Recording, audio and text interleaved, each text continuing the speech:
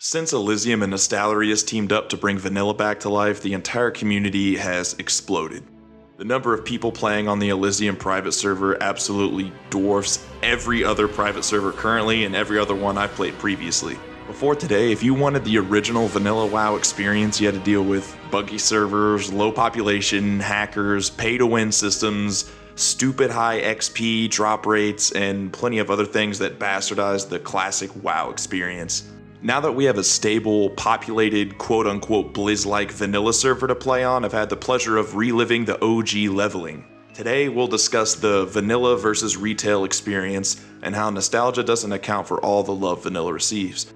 I'm not going to focus on any specific gameplay element too heavily, but rather address the broader immersive effects gameplay has on you as a player.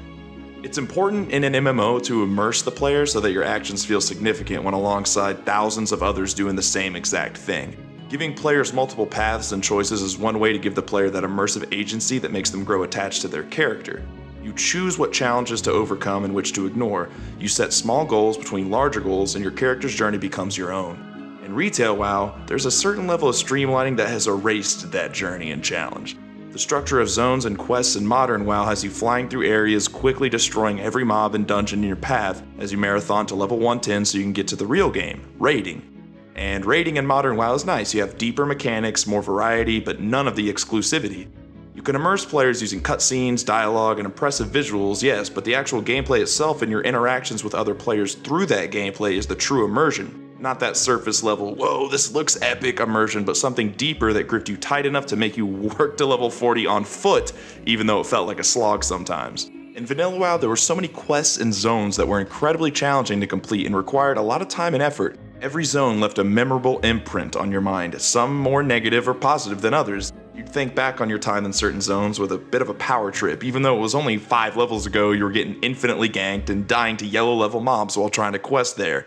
With enough time and effort though, you'd reach your goals and every level felt like an accomplishment. Remember when saying ding and /G actually meant something? It seems laughable to celebrate any level but max level in modern WoW. You can get max level in what, like a week if you play casually today. You won't even remember not being max level. Alternatively, the time and effort required to get max level and begin raiding in vanilla needed to come from a group of people, not just an individual. You were asked to undertake incredible feats of skill, endurance, and/or patience in order to achieve certain items so that few people on your server would actually own them. It was obvious if you saw someone with full tier 2 or 1 or even a full dungeon set that they were a committed and skilled player. Not only that, but it spoke to their personal character. They had to be a team player and have strong teamwork skills in order to complete the in-game dungeons and raids. You had to be prepared, you had to communicate. You felt an obligation to your party to avoid wiping and avoid ninja looting. This added so much immersion and replayability just through the social interaction needed to complete tasks within the game. If you were a troll, a ninja looter, or just a really bad player, word would spread. Trade chat may hear your name later, and you could end up on a lot of ignore lists, making it really difficult to complete group tasks. Nowadays, you can always just switch servers, change your character name, or not even worry about it because it's cross-server anyways. You don't have a community to answer to. Beyond that, the choice and specialization may have been muddy and confusing back in the day, but it allowed for much more custom hybridization and didn't have the mass homogenization you see in retail WoW. I've heard the criticism that vanilla WoW players weren't skilled or smart because they didn't have the same resources as today, like how you can Google literally any problem you have in retail WoW and find a perfect, scientific, mathematical answer. On my current Elysium character, I thought I knew vanilla, but often found myself with questions that didn't have obvious answers through Google, which is part of why I began this channel, and had to actually experiment within the game or ask guildies for advice. When there isn't a perfect build for every class or the perfect route to level every race, players have to become creative, and in a sandbox-style MMO, creativity will take you a very long way. Many retail players who are trying out vanilla for the first time on Elysium have me somewhat pompously laughing at how little they know about a game they thought they were great at. When you take away the mount being shoved in your face, the LFG and the LFR system, and streamlined questing tunnels, you're forced to actually explore the world and make your own solutions. Which brings me to my next point, but first let's recap. Immersion plus MMO equals fun, because the repetitive nature of MMOs can be boring, but the other players make up for it. Vanilla WoW immersed players with difficult and challenging goals that you could acquire with skill, patience, and good attitude to other players, but also required creativity and thoughtfulness. Retail WoW immerses you with cutscenes, dialogue, and visually impressive raid mechanics to be railroaded through with your given team.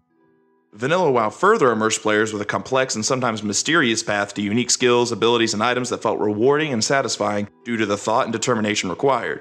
Modern WoW further immerses players with balanced and easy to understand classes with an obvious path to follow at any given time. Before I go any further, please don't take me as just a complete modern WoW hater. The retail game just isn't for me. Play it all you want.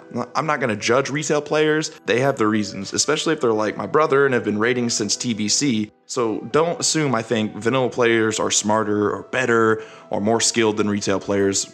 We all love Warcraft, so I'm going to act like that. I know I said I'd be getting to my next point, and the reason it's taking so long is because it's kind of a stretch. I'm about to compare Vanilla WoW to a game that's so different, I'm not sure the comparison even works, but here we go. Dark Souls is a game known for its difficulty and challenge, and so is Vanilla WoW in some ways. In both games, you're given vague goals, and you'll die a lot trying to complete them, but these games aren't really as hard or as punishing as some would have you believe. While they may be challenging, isn't that what a video game is supposed to be? I'm no hardcore elite gamer, and I've beaten every game in the Dark Souls Bloodborne series, and I'm not amazing at those games. I'm either amazing at those games, or they're not as hard as everyone thinks, and I believe the latter is more likely. This is something I feel has been lost in the modern iterations of WoW, the inherent challenge of progressing as a player, and not just your character. In both Dark Souls and Vanilla WoW, I could feel my character becoming more and more powerful with every level, as well as myself becoming a better player with every level. See, you spend more time on a given level or in a given zone, you have time to hone your abilities, and even the minutiae of your movements to make you a more efficient and overall skilled player. This will help you in PvP and dungeons and raids, and it'll help you to help other players down the line, further immersing you in your own identity as a player/character. Meanwhile, in retail, you just boost to 110 ASAP and raid. Raid, because that's what everyone else is doing. Literally thousands of guilds completing the hardest, most exclusive content WoW has to offer. The levels before 110 are meaningless, along with the zones and areas you'd level in. If you want to do well, stay in your garrison, farm gold, and raid. Where's the immersion in that? Where's the community? In conclusion, Vanilla WoW doesn't receive love solely for nostalgia's sake. It was a fundamentally well-designed game with a lot of quirks, but ultimately it became successful on its merits as an interesting game world, whereas recent expansions only appeal to the previous expansion's players. My sensibilities and gaming philosophies just do not fit with Blizzard's. Either that or they're completely losing sight of what an MMO is. I could go way more in depth into specific topics like LFG, LFR, mounts, and how it affects the scale of the game, world PvP, etc., but I'll save those topics for later. Thanks for watching the video, guys. If you liked it, go ahead and click subscribe and like and comment and all that good stuff. This is my first video regarding Vanilla WoW, and I'm hopefully going to be doing a lot more gameplay footage of my own. So yeah, let me know what you think and subscribe if you want more videos that don't begin with, "Hey, what's up, guys?" All right, have a good one.